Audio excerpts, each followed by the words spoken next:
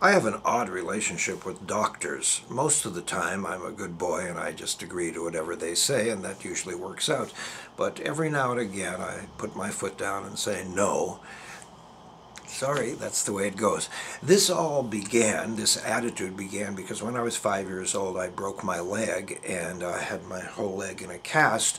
And a while later, when the cast was going to come off, my mother said to my grandfather, who was not a doctor, he was a furrier, Papa, the doctor says that when we take the cast off David's leg, he should probably wear a special shoe.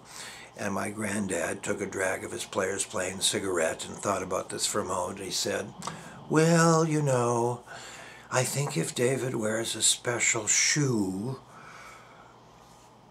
he might grow a special foot. So that did not come to pass either.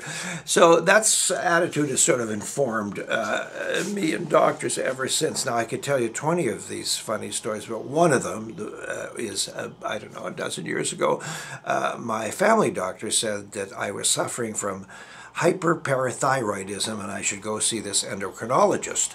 So I went to see the guy, and he did another blood test, and he said, yes, that's true, you have hyperparathyroidism, and I want you to go across the street to the hospital and see Dr. Schultz. And I said, yeah, what will Dr. Schultz do? Well, he'll do the operation. I said, excuse me, which operation? Well, he'll cut open your throat. Inviting idea, right? And he'll find 4 of these parathyroid glands, and one of them will have a problem. It won't be malignant. They're never malignant. It'll just be benign, but he'll cut it out, and then everything will be the same. Afterwards, you'll be fine. I said, fine what? What are you talking about? So I said, look, Doc, I'm one of these annoying guys who likes to know what's happening to me. So I went to the library and I looked up this subject and I learned 2 things, which I'd like to share with you and see if you agree. And he said, yeah, okay, what's that?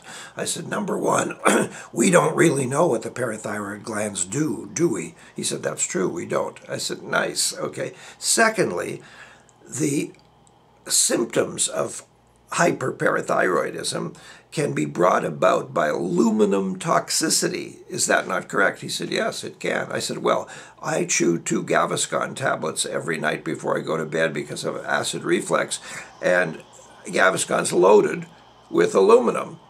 As it happens, the next day, Gaviscon took the aluminum out of this formula, and I stopped taking it anyways because my stomach was fine. But the doctor said, yeah, well, okay. I said, what's the alternative to cutting my throat? And he said, well, watchful waiting. And I said, aha, you see, there's a phrase that a neurotic middle-aged Jewish man can embrace. Watchful waiting. That's me. Pickle. You have the right, and I believe it is your duty, in fact, to be an intelligent patient who wants to know what's what.